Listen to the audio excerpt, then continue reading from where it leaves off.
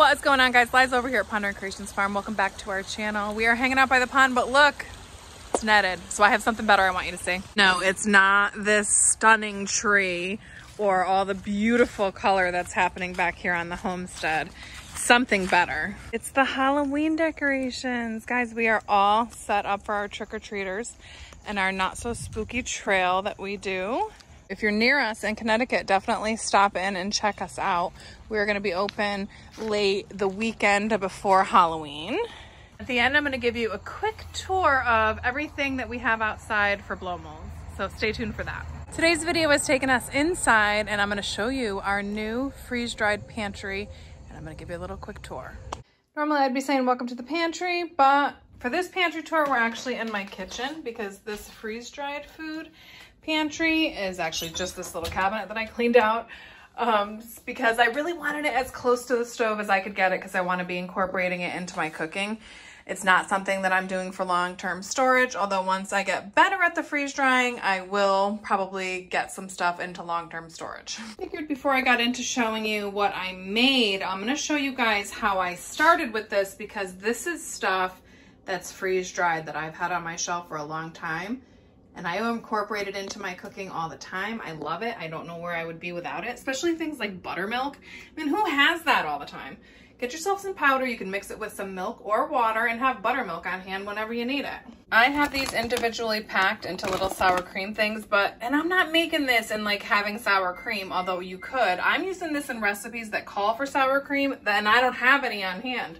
So I just use that. Thing with the eggs, like I've never used eggs as like whipped them and scrambled them, but I use it as a substitute. If I don't have enough eggs, I add more.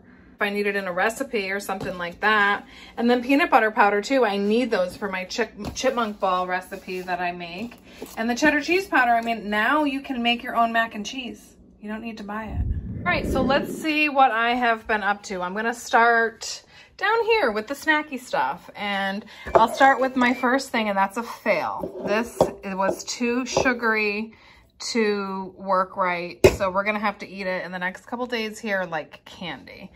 Luckily, I still have some freeze-dried strawberries that we bought because they're a great healthy snack. We have really been loving this fruit salad. I had made 2 and we have eaten a lot of that. The cantaloupe is exceptionally good. We had gotten it when it was really ripe, so it just tastes amazing. The blueberries, scrumptious. This sugared rhubarb has turned out to be the all-star of everything. It's something that I remember eating with my grandma as a snack in the summer for some candy, and man, it tastes like candy when it is freeze-dried.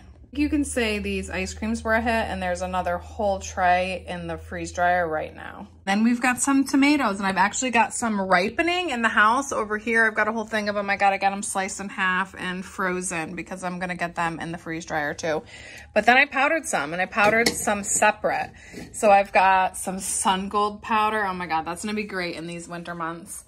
And then I just did a mix of the powders too. And then we've got some zucchini, a couple different sizes. This will probably disappear in a recipe, whereas this will probably stay. The corn tastes like candy, guys. I mean, I love corn. Everybody loves corn. You gotta love corn. This corn isn't really juicy, but man, it tastes like candy. It's so yummy. Peppers, I made a meal with them this morning, so you'll have to check that out over on TikTok in the next couple days. We've got some peppers and pepper powder, celery, green beans, and I did green bean powder. I know that sounds weird, but I'm gonna see how it does in some rubs and stuff. We've got some kale, and I did some kale powder. Then I did a spinach and sorrel powder, so it's really lemony. I actually added it to eggs this morning because I wanted to see how it would be, and it was amazing.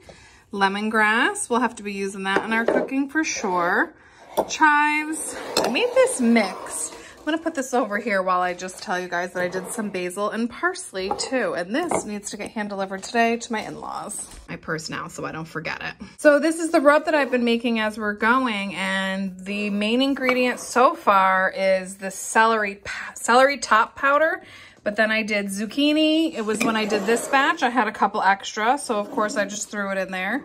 Celery top powder, banana peppers, parsley. I had ground up some bay leaf and put it in here. And then of course I did some cayenne pepper. I'm gonna make a huge thing of kale powder because I have a bunch of frozen kale, and get that into one of these half gallons and just dump this in and have a huge mixture of some green powder that'll go good in everything. You guys liked my little pantry tour with all the new freeze-dried stuff.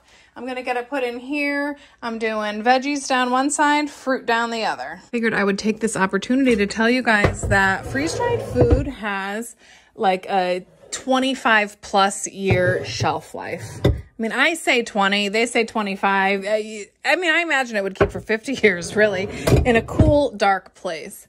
And it holds all of its nutrition. So unlike some other, like dehydrating and canning and stuff like that, those things lose nutrition over time, whereas this will not. So it's a great way to go. Another thing I love about it is it takes something that would go to waste, like the strawberries that are in my refrigerator right now. Instead, I'm just going to put them in the freezer, and then I'm going to get them in the freeze dryer, and we'll be eating them as snacks because for some reason they're not getting eaten. Maybe because they're out of season. I mean, I don't know. Parsley and the basil are going on my spice rack. But everything else is going in here. This I just need to, probably in my next batch, I'll do that kale so I can get that going. And yeah, so guys, I hope you got some freeze-dried food and start incorporating it. Thanks for joining us at the farm today, everyone. I'm going to do a quick little garden tour if you want to stick around.